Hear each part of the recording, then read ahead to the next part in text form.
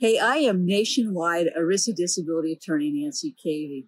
I am here at the Milo MacGyver State Park on the Clackamas River.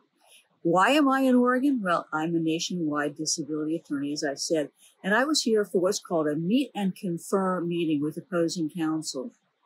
I got to thinking that perhaps you need to know, as an ERISA disability policyholder, what happens if your claim is not put on diary after you file an appeal. So we're going to talk in this series of videos about the filing of a lawsuit called a complaint, the insurance company's answer, what happens in a case management conference, the pretrial process, a mediation, and an ERISA trial. I hope you enjoy this series of videos. So let's get started.